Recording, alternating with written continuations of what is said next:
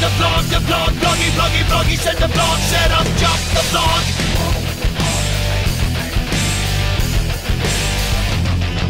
Knox is, yeah. Hello guys. Hi. Hey, What's going on? what's up, man? How you doing? Good to see You look so Welcome. cool. I look so cool. Yeah. I'm so Nice tired. to meet you. This is my son Jaden, or our son Jaden. Our son. Have a seat, man. I'll share it with the partner. Yeah, it's cool. This is the station that put on Rock and Range, right? Yes. I remember it was really chilly that day. It was like kind of cold and Unusual. rainy. Yeah. Oh, hell yeah. And I'll take my car. You want something? You want anything? Coffee would be great. Yeah. Okay. Sweet, Cool. huh? Here we go. Here we go. Is it the bus like out back? Like you drove it here? Yeah. That's cool. Oh, I didn't tell you that. No. Oh yeah. That's, I have no idea. And yeah. I love the fact there's Tim Hortons here. Oh yeah. Yeah, that's right. Yeah. Canadian thing. Are you He's a Canadian? Canadian. Okay, I Is he didn't know. Canadian? What? Is Bret Hart Canadian? I mean, come on. I don't know. Is he? There you go. Wow. I'm so excited to have our son with us, you know, because he's a huge wrestling mark too. So welcome, That's Chris great, Jericho. man. Awesome, thank you. And of course, you're not even in town to fight. You're in town to play with your awesome band Fozzy, Yeah, man. Tonight at the Newport Music Hall with Theory of a Dead Man and Fozzy. which so is should we get- insane. I know you're looking around for a Fozzy poster. We need one. No, I'm just looking around to see all the different cool posters you have on the wall. Yeah, it's Very like the nice. 70s, like a real deal radio station. Yeah, exactly. Old school radio. No, we're excited, man. We've been on the Theory tour for a week now, and it's a great package. Yeah. It really is. It's been a lot of fun. We were in. Actually, they had a day off, so we did a show in Beckley, West Virginia last Yeah, I night. know exactly where that is. Which is great. It's kind of in this place. It's literally in the middle of nowhere. It's a real deliverance type place. So it's good to be back in civilization again. It's weird. The experience I have with Beckley is my great grandfather had a heart attack, and that's where we were.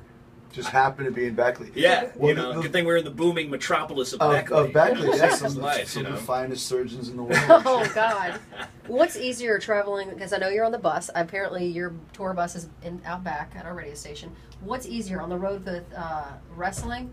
Because you're on the bus with them as well, right? No, you flew. you're on your own on that one. You are. Yeah, you keep saying fly. There's not a lot There's of no flying. You flying. fly into the first town, and then you drive across the country, and then you fly out the last day.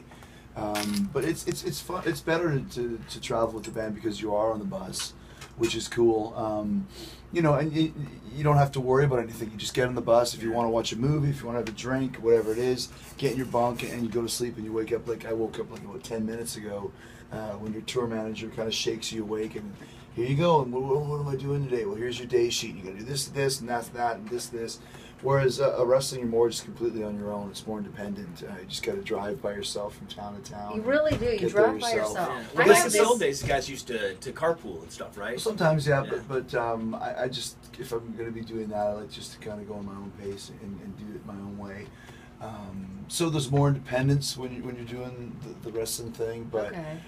it's a lot easier and less responsibility when you're doing the band thing, which is really cool. So and plus, you cannot get a better sleep than in a tour bus bunk. The Yeah. bunk is great. It's called a rolling coffin. You just get in there, you close the curtain. And man, it's super dark, and when the bus is driving, like that's when I that can really hum, like, sleep. That hum, yeah, it really I love that. lulls you to sleep. And whenever we get to the town, to the venue, whatever, it's hard to stay asleep because when the bus stops, it's like you just need that sound. You know what I mean? But You can't. You it's, can't keep sleeping. Yeah, What? it's like That's having a stream of interesting, yeah. daylight hitting you if you're sleeping at your house or whatever. But it's actually really relaxing to be on the bus, which is cool. Well, I got to tell you, man, I have become a multi-fan of yours. Not just of from the wrestling world. Obviously, it started there. Then it goes to music. But now you're doing what we do. You're doing like a radio show, but it's a podcast. Talk is Jericho. Yeah, I guess it's kind of like a modern day radio show. Well, podcasts are clutch, man. You know, like in He even my does opinion. one, Yeah, even though I he's- do one with Mark Coleman and Matt Brown. It's mostly about UFC and other combat sports and stuff. But it's an excellent medium, man. Well, it's fun too because I had a radio show for 2 separate times for a couple of years each on XM radio, and I enjoy the conversation aspect of it. You know, Yeah. playing music was fun, but I liked having the interviews when I would do them. And it's been a really cool experience. I've been doing it for almost a year now. I think it's been 75, 76 episodes. And you get a chance to talk to your friends. Yeah. That's the coolest thing, whether it be musicians or wrestlers or actors or hockey players or ghost hunters, Bigfoot hunters, whatever it is. And a lot of those guys aren't my friends. I had William Shatner on, or Ace Frehley, or guys like that I've never met before. When else are you going to get a chance to talk to Ace Frehley for 45 minutes? That's ridiculous. So it's a really, it's a lot of fun as a fan, and it's a lot of fun to talk to your friends. Like I said, I had Triple H on a couple weeks ago, and I've never talked to him for 90 minutes in my life. That's interesting. And it's like you said, it's a great medium. I mean, I see, Slash's Snake put out album on the wall. Yeah. It's at the point where I fly to different places to be able to talk to the guys face to face. I'm going to go to get Slash in a couple weeks. Oh, that's awesome. Because doing it on the phone is cool, but face to face is a whole different thing. Yeah.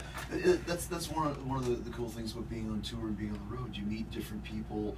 We did Rock on the Range. I can't remember if that's where I did Rob Zombie and Vinnie Paul, if I did it at Carolina Rebellion. But you look at the show. Who's on the bill? Okay, Zombie's on the bill. I'm going to go over to do a podcast with him. Okay, Hell Yeah's on the bill.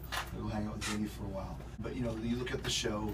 Who's on the bill? Okay, Zombie's on the bill. I'm going to go over to do a podcast with him. Okay, Hell Yeah's on the bill. I'll go hang out with Vinny for a while. So it's been a really cool experience, and people seem to enjoy it. They like being the fly on the wall. Yes. Yeah, no doubt. for a conversation. Dude, Sunday night was one of the best matches I've ever seen. You and Randy Orton. Oh, thanks, man. Yeah, it was. Literally, put on a clinic. Yeah, that was kind of my farewell match for a while. I go back to the WWE whenever we're kind of off the road with Fozzy. We happen to be off the road this summer, and that's why I was able to go back for the 3 months that I went. But that was. It was weird because you can't do both at the same time, and we had just started the Theory tour for like 3 or 4 shows, and then I had one more show with the WWE. So you're like rock guy, and then back to wrestler guy, and then very next night back to rock guy. Like what care? Yeah, that's it's crazy. hard. It's hard. To people say, how do you do it? You can't do both. There's no way. It's too physically demanding, mentally demanding. So that was kind of the one last loose end that I had when this tour started, and then once it's over, it's back on the road for the next year or whatever it is that it's going to be. You just don't stop. I had 2 dreams when I was a kid. I wanted to be in a rock band, and I wanted to be a wrestler. Those are my 2 Done goals. and done. And everyone thought I was crazy. Never mind one of those things. And when to get the chance to do both, and Fozzy's growing so much over the last year or so, you got to keep hammering it, because rock and roll is such a hard business to get into. When you start kind of putting your foot in the door, you got to kick it open. So, getting a chance to do shows like Rock on the Range, it really set the tone for when our record came out in July. Do You Want to Start a War? Debuted at number 54 on the Billboard charts, which was our highest debut. And then Lights Go Out was top 30 at Rock Radio, which was great. Highest once again. So there's been a lot of huge advancements in the band, so you just got to keep it rolling. But your guitar player's ridiculous. Yeah, Rich Ward he's kind of one of the most best kept secrets in rock, and he's really not a secret. A lot of guys know who he is. He's like a musician's musician. The Duke, yeah. And when we do shows, like Zach Wilde, huge Rich Ward fan. Sinister Gates, huge Rich Ward fan, and it's cool to kind of see Rich getting a little bit of his due, because he's a great songwriter, great player, great on stage, great guy. So. It's cool to kind of see all of us in the band getting more and more recognition, getting more credibility, and opening more doors, like I said. So when you were growing up and you started to get into music, what was the first record you remember having? The first record I remember having was Beach Boys' Summer Fun. It was Brian Wilson. It was dude. like K-Tel. You could buy it on an 8-track. Yeah. I got an 8-track. It was way a long time ago. I was like maybe 5 or 6. I remember I saved up my money because I saw it on a commercial, a TV commercial. It was like $8 or something, and that kind of opened the door to getting into the Stones and the Who. But the Beatles was my biggest band for years and years and years. And then when I started in junior high, I noticed that all of the girls were wearing Ozzy shirts and Iron Maiden shirts and Priest shirts. And I thought, if I'm ever going to talk to any of these girls, because it wasn't cool to like the Beatles back in like the early to mid 80s, as weird as that is, I thought if I'm ever going to talk to any of these girls, I better check out some heavy metal. So the first metal record I bought at a comic book shop for $2 was Blizzard of Oz. That's awesome. And then when I listened to that, I realized like a lot of this is Beatle influence. Like Goodbye to Romance is such a Beatles song. And then it started tying in that the Beatles kind of started everything, even heavy metal as well. But then I just became a metal freak. Like they used to call me Mr. Metal in high school, because I knew everything about metal, everything. And that still continues to this day. Now, did you train at the Dungeon with Stu Hart? Yeah. Yeah. Well, not with Stu Hart. I went to the Hart Brothers Pro Wrestling Camp, which was in a bowling alley, and there was a Hart brother there on the first day, and the rest of the 8 weeks there was no Hart brother. So now, is this before you were a wrestler? Like you wanted to be in this camp? Or well, that's no? how you got to train to be a Okay. wrestler. So Obviously, that's, I'm dumb at this. No, No, they I used to mean, have people like say, how do you start? It's like you got to train. Okay. You go to school to learn how to do it. You know. a power plant, and Yeah. they were doing that in Atlanta. Like so, it was kind of like a college for guys that wanted to go to wrestling school, basically. Yeah, now they have NXT in Orlando for the WWE. When I'm not, working in the WWE, I don't really do much with wrestling. I just don't have a lot of time, you know what I mean? But it's a great place. It's a great place for guys to start learning, and it's definitely better than anything that I had.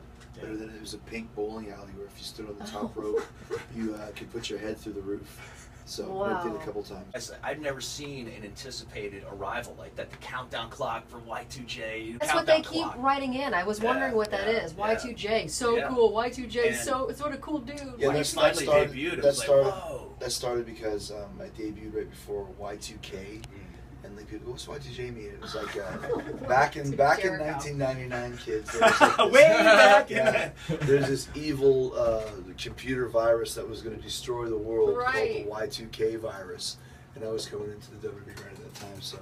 My last name is Jericho, so I thought, hey, Y2K, Y2J, there you go. Nice. So that's what that means, because people still, like, a lot of kids would say, what does Y2J mean? I'm like, sit down, Junior. Yeah. Right. Let me explain something. I'm sure to our you. son Jaden had no idea. Yeah, I guess it's better No. than being like HBK where you're the heartbreak kid and you're like 50. Well, I mean, you got to look at, I always say that WWE is show business boot camp. You learn a little bit about everything. And for me, I never considered myself a wrestler. I'm an entertainer. You know, from the moment I started at 19 until now, I've always done other stuff. And a lot of times that people get pissed off at that. You know, you can't go do other things. You're just a wrestler. And it's like, I've never looked at it that way. And with Fozzy, we've had to work twice as hard to get people's respect sometimes, because people think this is going to be some kind of a thing where, we're standing in the middle of the stage in a ring with tights, singing songs about hitting people with chairs and body slams, and it's never been that. It's two completely separate things. I mean, Bruce Dickinson from Iron Maiden is an airline pilot. Iron Maiden doesn't sing songs about sitting in seat 3B and having small bags of peanuts and going into a small lavatory. Right. It's two completely separate things. And when Bruce Dickinson's flying a plane, I don't want to hear him sing "Run to the Hills." I want him to fly the damn plane and land it safely. Just people get angry because people have a little bit of a negative slant sometimes towards you when you go out and do other things. If you're good at it, it doesn't matter. You just got to hammer away, and people sooner or later will go, wow. I've heard so much about this Fozzy band. How good can it be? I'm going to check it out. And they check it out and go, then this band kicks ass. This is just as good as anything else that's on the radio or anything else that I'm seeing. And that's, it's like Jared Leto from 30 Seconds to Mars. I'm sure he went through it all the time. Yeah. And then the guy won an Oscar and then sold out the Hollywood Bowl, a couple weeks later. So I don't care if people have preconceptions about me or prejudices about me or anybody that comes from one world to another. It doesn't matter to me. I'm used to it. It's easy to sit here and go, we're talking to Chris Jericho, the legend. When I was 19, everyone said, you'll never make it in wrestling. You'll never do it. It's a dumb idea. And then, guess what? I did it. Then we go on to Fozzy. You'll never make it in music. It's a dumb idea. Guess what? We went and made it with Fozzy too. So when you have that sort of idea of how to build something, we did Adam Carolla's podcast a couple weeks ago. The guy goes, why would anyone ever bet against you? Because you already did it. I would bet on that guy for doing something and following his weird dream.